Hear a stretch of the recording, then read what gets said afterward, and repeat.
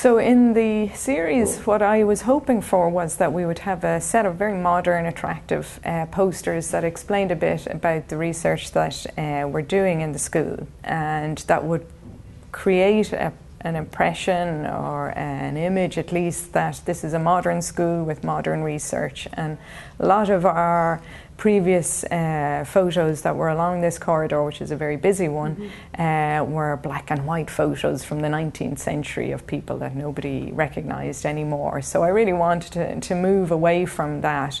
We worked with artist Emer O'Boyle to communicate the work of the school to the broader public. Often somebody from outside a subject kind of dives straight in with the really hard questions that we still don't know the answers to. So that's always fantastic to have an excuse to talk about those kinds of big questions. So my interest in the human experience of physics really derives from what were my prejudices about physics before I arrived here.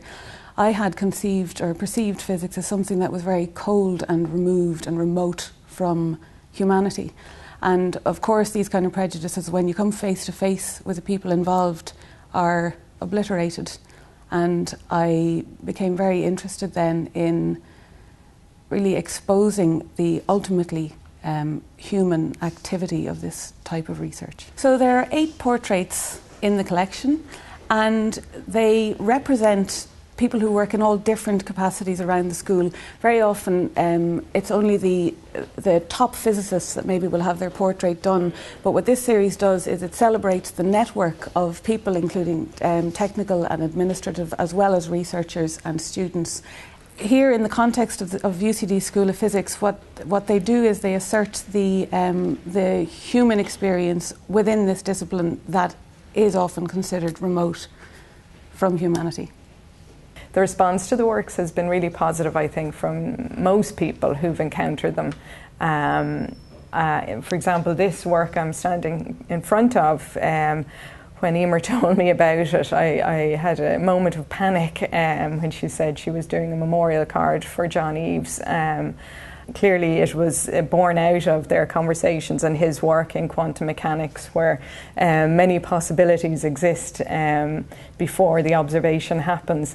And I know, speaking to John's mum, she was very agitated initially, but then when she actually saw the work, she appreciated it.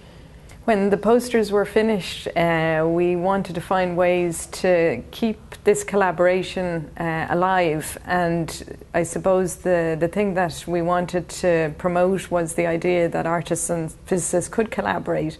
So we set up an undergraduate module called Tunnelling Art and Physics, which is a collaborative module between physics students and fine arts students in NCAD. We ran the module for the first time this semester as a pilot, and I must say we've been amazed at how the students have worked together, but also at the differences you see between the disciplines and the different approaches and the creative things that can happen between those different approaches.